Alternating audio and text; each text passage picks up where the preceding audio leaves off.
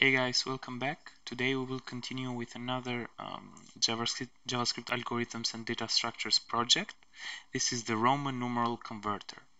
Okay, so what we need to do is we need to convert the given number into a Roman numeral. All Roman numeral answers should be provided in uppercase. Okay, so if we get 2, we should return 2 i's, 3 i's. Okay, you remember maybe Roman numerals from school.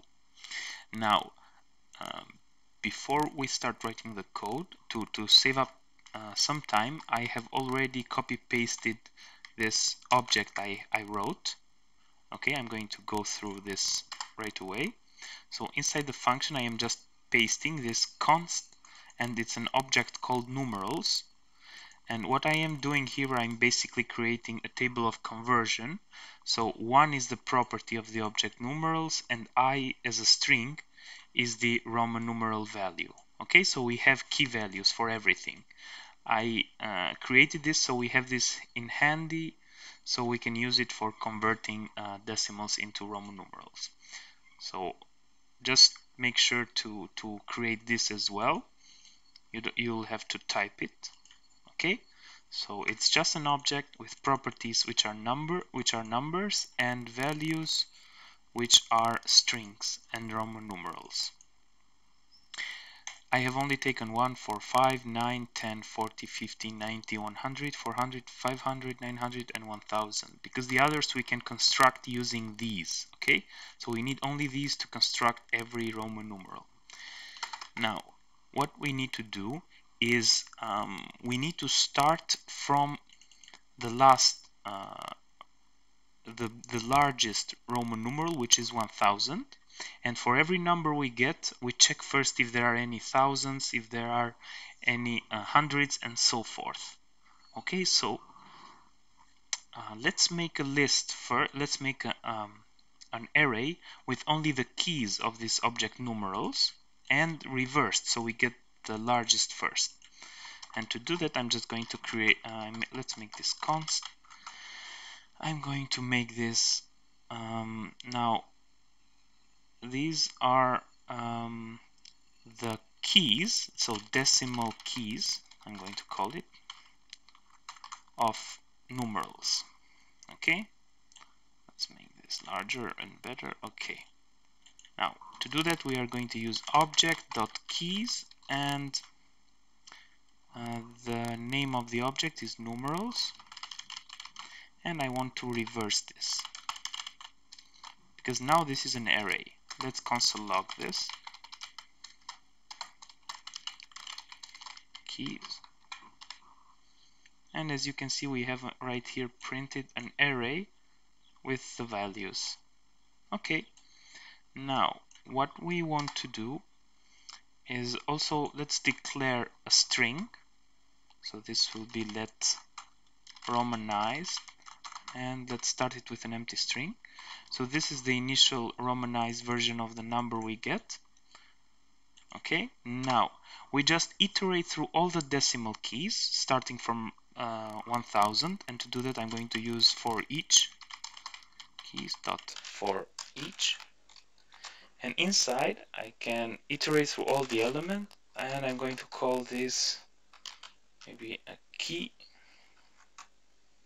and this one should do something like this. Okay, let's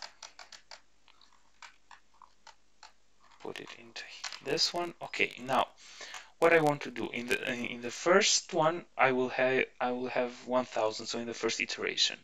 Now I want to check if the number I'm getting is larger than 1000. If it is, I'm going to add one m to the Roman numeral. Okay, and then after that I will remove 1000 from the number. If the number is still more than 1000, I'm going to add another m and continue to remove 1000 until we get that that number is no longer larger than 1000. Then we will continue with 900. Okay, so for that I want to do a while loop. Now to access okay, so we have the key. We want to check if the number, while or maybe while key is smaller than equal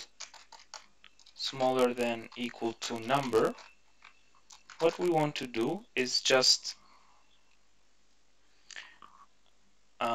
adding to Romanized.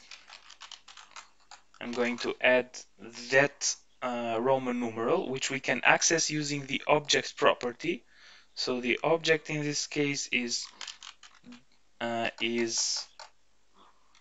numerals, and using bracket notation, key.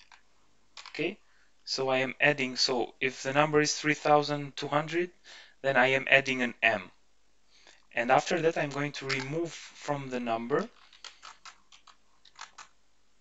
that key, which is 1000. So then it is left over 2000.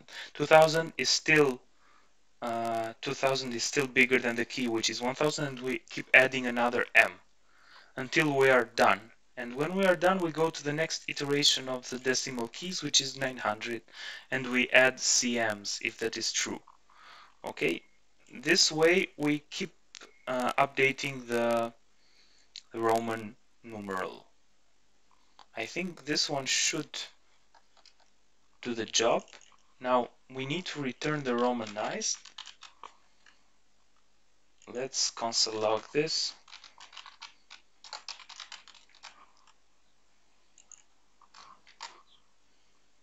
Okay, this is what we want for 36, 3x's and VI.